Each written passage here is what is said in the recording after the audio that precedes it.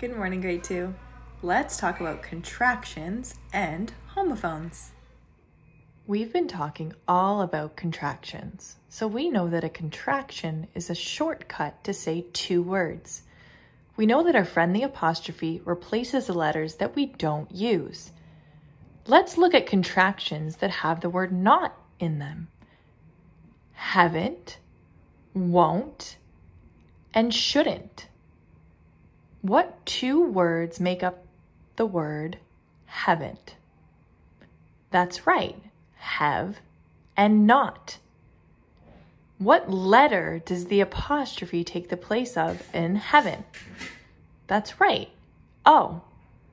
Let's look at the word won't. The word won't is a tricky one. It's a contraction for will not. What letter does the apostrophe take the place of in the word won't? That's right, it takes the place of the letter O. Then I have the word shouldn't. Shouldn't. What two words make up the word shouldn't? That's right, should, not. And what letter does the apostrophe replace? The apostrophe replaces the letter O in the word shouldn't. I also want to talk about three words: to, and two. What do you notice about these three words?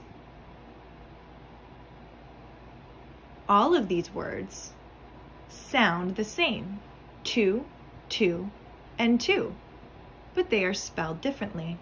These are called homophones. The word to, spelled T-O, is what's called a function word. We would use it in a sentence like, Mom and Dad drove to the Easter egg hunt. The second word is the number 2. We would use it in a sentence like this. Each child got 2 giant Easter eggs in their basket. The third 2 has 2 O's on the end. We would use it in a sentence for also or something that would be extreme. Let me give you 2 examples. Little Jimmy said, I want to go to the Easter egg hunt too. Or, there are too many Easter eggs to find on this hunt.